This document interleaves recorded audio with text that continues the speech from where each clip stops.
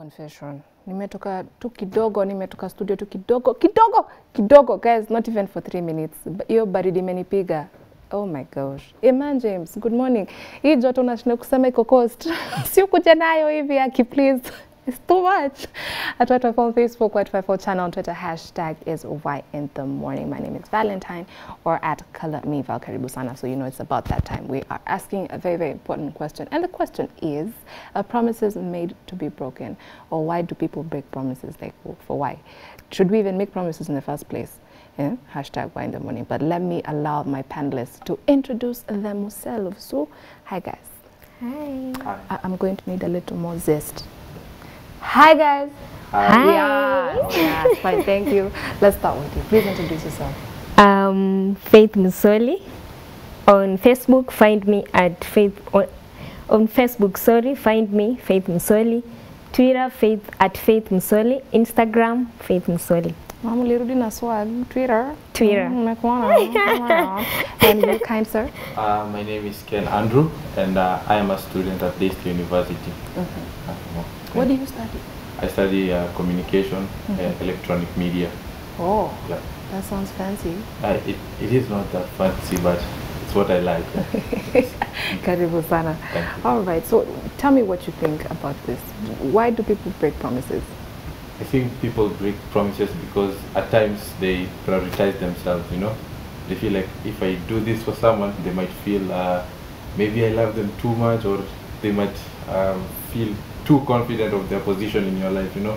So maybe sometimes you decide, let me break this promise and have them a bit to put them in their place. That's what I usually think happens. That is a very confusing answer. Sorry. No, don't be sorry. Okay.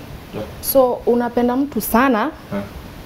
So now you break a promise just so you remind yourself where you're from. Si ati unapenda mtu sana, but mtu anafeel kama unampenda sana. Na umpendi sana. Na umpendi sana. So mwambie tu sikupendi hivyo bro. As you break your promise, ndo at least ajue kuna vitu zingine siwezi fanya na umse. Unaona? Si lazima umwambie umpendi hivyo, juu inaweza kuwa hurtful kushinda ku break your promise. That sounds even worse. To look someone in the eye and to like tell them they can't get something, it's hurtful than the promise itself, you know. Unaweza mend things hapo break your promise, but kumwangalia kwa macho live that's hard for me. Sorry. Kabla tuendelee na hii promise breaking, ebu just help me understand. Would you rather be told the truth, like siwezi kukupa hii, ama you just be held hanging? Just Of course, I would rather be told the truth. Don't say it like that, because sometimes the truth, when it's being told, sometimes it's not nice. Yep. I know sometimes the truth is not nice. It's not appealing to the ears, but that is what it is. It is what it is. So if you just tell me that, Faith, I don't want you, I don't like you, it will hurt me. But at the end of the day, it will help me. There is no need I be like, for example, I be in a relationship. Okay, I'm in a hopeless place. There's no need to be in a hopeless place. Just set the boundaries, or rather the record right. Like, if you don't want me, you don't want me. Tell it to me. Yeah, but I should not live in oblivion, like you love me when you don't. I think if the promise is broken, the boundaries are set, because you'll be thinking in the back of your head, he did this to me last time, he can't do it again, or maybe you'll have that sort of confusion. So you will not take the same steps you will not do the same thing that made him break the promise or made him promise you something, you know. Exactly. You'll have that. But how do you even know it's you did something? Let's say you made me a promise, and maybe I did something that you didn't like, but I have no idea. Like, for all I know, I was minding my own business, having very, very good time, because I like having good time. And somehow it offended you. So something that we agreed on now is in jeopardy because you saw something you didn't like. Now uniambi uipendi, you're just acting, you're not talking to me. But you know one thing? At times, we ladies push guys into making promises that are not there. Because in the first place, sitaki to, you know, some ladies will force you into something. And then they're like, babe, promise.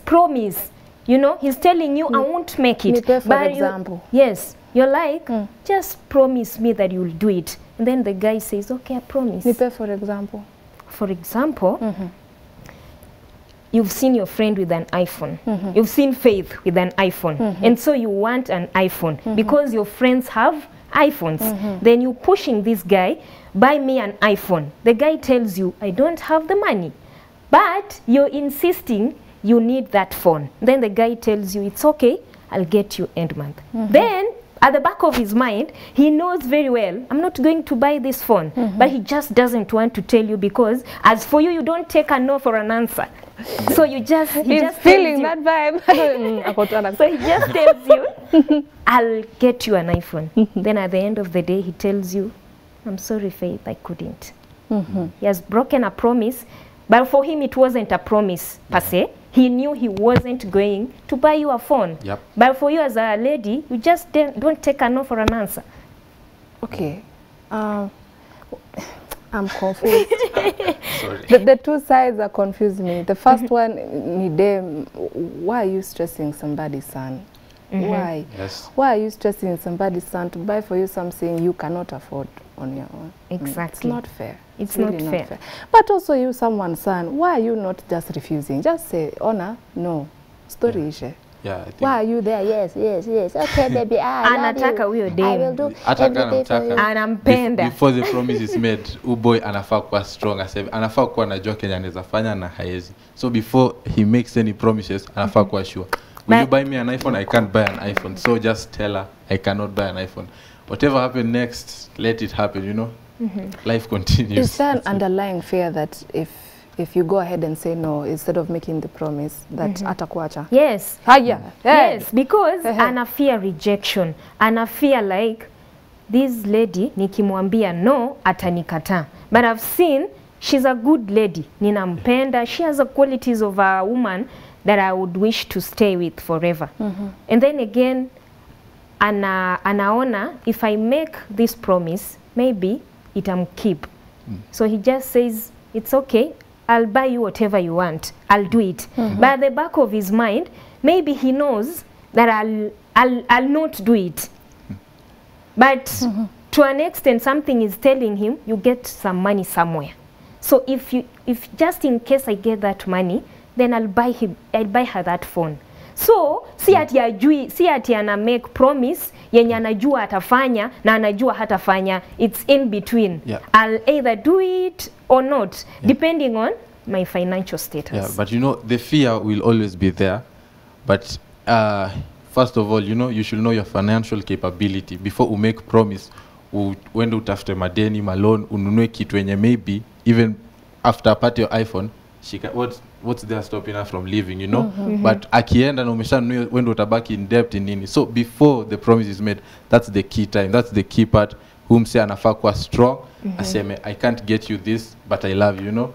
That's the only thing he can do if you cannot get it. But if you can get it, well and good, go ahead. The story for... But it's okay, sorry. But you know, you can be knowing your financial capability at that time when you're making that process, that promise. But towards you fulfilling that promise, something comes in between. And then now you have to break this news to this lady that I'm sorry, something came up. You know, you have broken the promise despite you knowing your financial status, capability. So promises can be broken, not necessarily because you're broke or because something can come up along the way. Okay. We are often accused of having very high expectations, kama madam. Yes. But I'm seeing the opposite is also true. You also have very high expectations as gentlemen. So how would you feel if we're making each other, I made you a promise and then I break it and I don't communicate at all and I'm acting like everything is okay? Yeah, for me, if you break that promise and you don't communicate, the problem comes in the part of communication, because promises will always be broken. You know, this is human. This is how everything happens. They will always be broken. But if you cannot communicate after and say, give a reason or say something just to reassure and keep everything in place, that's where the real problem comes in for the man. To not get a reason and to have a very little communication. But for the promise being broken, yeah, as I said before, she can use it as a sign to show that, well, maybe we have this, but not that much, you know? She can use it as a sign to show her real intentions and something which is okay. And according to me, it's very okay to put someone in their place like that. Is it true to say sometimes guys just aim for the shores that they can't afford? And then they come telling, crying, napenda pesa. So that means ulienda ukaomba gari, ukaenda ukaomba nguo. And I'm not by there making fun of anyone, tafadhali, please. No, that's not what I'm doing. I'm just painting a picture. So after you're just basically presenting yourself as someone that you are not. That's where the story is going. Sindio? Haya. Serenade me, oh, I'm in love, woo! My gosh, I'm telling all my shorties where my boyfriend has a car, it's taking me everywhere, oh my gosh. Sasa, ili mshahara ya 1 month ametumia, kunifurahisha tu. Then one day you just cannot afford to upkeep me, is that a word? You cannot just, you know, maintain the level that you have introduced yourself. And I'm not pointing at him, please, it's not it's not personal, no. It's just in general. What's the problem? Mama napenda tu vitu mnaona mwezi pata. No, like si ati wanapenda vitu mwezi pata, but because you know confidence, unaona. If you feel like nikiapproach you dem ni muongeleshe na kila kitu niko nayo, naweza mpata. So na unajua boys wengi wako wanakuanga very high on confidence, like wakiwa in a group mtu tu anawapointia kweli, endea ule tunachochana, ana step up, anajieka kwa hiyo situation yenye sasa lazima atumie hiyo do, lazima afanye hizo vitu zote, then which sadly one day inaisha tu, you know, out of nowhere. For me, like kama unajua tu hauwezi maintain hizo vitu, hauna hizo gari, backseat tulia, tufanya vitu zingine, cheza ball, kaa kando hadi upate hizo stuff, juu utajieka situation yenye pia wewe mwenyewe utakuwa unaamka asubuhi unasema jana nilikuwa na ido, leo sina, ndafanya nini? Unakuwa confused, una make a lot of wrong decisions in your life. Yeah, so if you can't really maintain it, just take a step back and let the ones who can do it. But you know one thing, as women, or rather ladies, we put men into compromising situations. Because hiyo tu anakuambia kona gari, kona pesa, that is what we like to hear. Yes, because akikuja kesho na kuambie, my dear, ile gari haikuwa yangu, then you're like, tell me you're lying. No. Tell me you're lying. Excuse me, wait. That, no, you will not. That is the equivalent of saying all men are dogs. Sasa umetuweka all wasichana. No, some. Let me say some. I don't think the women put the men in those situations. It's the men themselves, because when you're 20, 21, you understand the weather of the dating scene and all the situations, and you know, if I go into this, I'll have to be like this. Yeah, the women, they will always be the same, you know. They'll always want to be shown, to be reassured with things, and you cannot blame them for being like that, because most deserve it, you know. And for a man, if you know you cannot give it to them, you'll be failing her and you'll be failing yourself, you know. Exactly. And also you'll be failing all the men, because that's not how it's supposed to go. Yes, exactly. But there are some, let me use the word some, let me quantify. There are some women who put men in those situations. And then there are some men who put women in that situation. In that, this man comes and tells me, Kwamba, Faith, I have a car. Then I fall in love.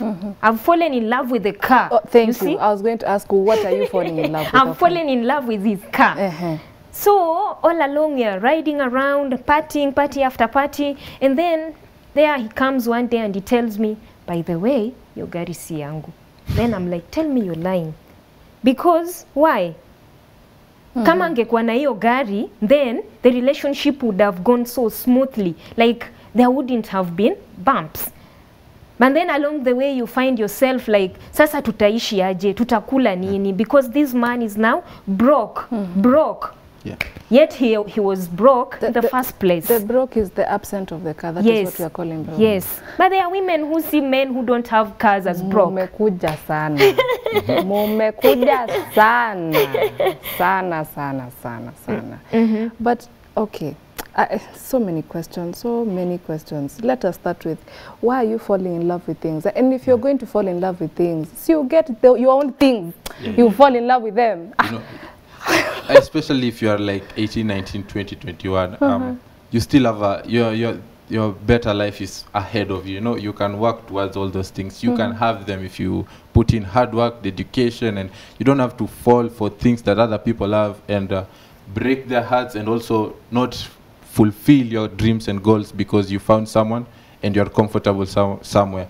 You know, if you do it by yourself, if you work hard with maybe 2 or 3 of your friends, your girlfriends or something, you can get to a better place than where you are, because when you move forward, because of your own hard work and everything, everything will be yours, you know. You don't have to depend on someone. You don't have to fall in love with cars or any other things, you know. So if you're a young girl, if you're, let's say, to the ages of 30, it is very possible. Even for boys, it is very possible. You're still not yet at your prime, especially if you're below 25. You can do a lot of things. So you don't have to promise things. You don't have to fall in love with other things, to other people, before you've really taken care of yourself and you've started heading towards your goals in life.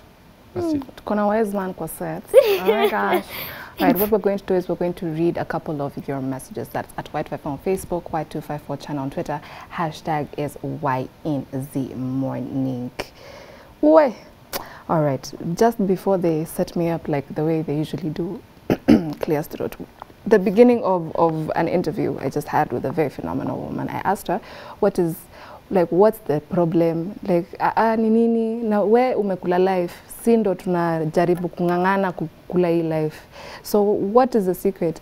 And she told me something that stayed with me. She's like, we make promises, or we are made promises. We are made? Yini kizungu? I hope so. Yeah. With the idea that there'll be no challenges, that everything will remain constant, that, you know, I could, okay, let's use each other once more time. So maybe we make a promise before God and our family and friends to say, tunakaa pamoja sawa. But at some point, forever is a long time, guys. So I know there's a point I won't really like you. Like, utakuwa umenifika mahali. Sawa. Umenifika mahali. But I made a promise, and I need to not be very intentional with that promise. I said I'm going to do this, even though I'm feeling like this, or sijui what has happened, or he's done what, or sijui, I still have to honor my promise. That is on me. It has nothing to do with you, or how you behave, or what you look like. I'm the one who made the promise. Yes. Are we together? Yeah. Terms and conditions that applied. So, let us now read.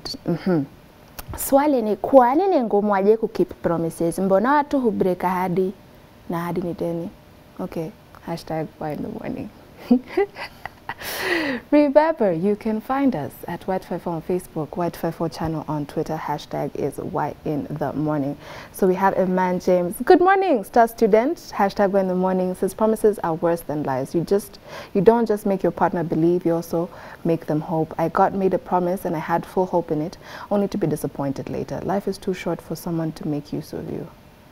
Okay, as we continue. But you see how he's hurt, you see, because of a promise someone made. Yeah. But it's the opposite is also true. Like, I could make you a promise, have every intention of keeping it, but somehow COVID-19 just comes and I have broken it just like that without wanting, and now you're upset. But I think the point is communication after. Communication after, that is key, because you might be intentional, it might be not intentional, but if you act like you give someone the silent treatment, be it your girl, your man, your father, if you give someone the silent treatment after, that's what really ruins the whatever relationship you have.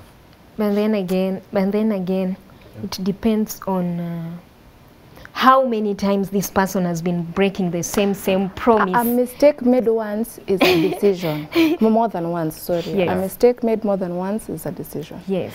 Kuna Emmanuel Louise Sonko says, good morning, or in the morning. Walai promises is like ni uongo tu. Are we politicians? Wisdo, morning va. Hi Wisdo. Michael Ndela says, morning va. Hey, tuned in and by a good topic you brought today. Na yo hainaga jibu. Vitu vichinjanga vinabadilika. Morris Makoa says, Kakamega tune. Ati promise ni ngumu haki tu. Acha tu. Masida Eva says, kutoka soy vumilia. Niko ndani ya show walai ku promise ni kama uongo tu. I think we have politicians affecting our hearts.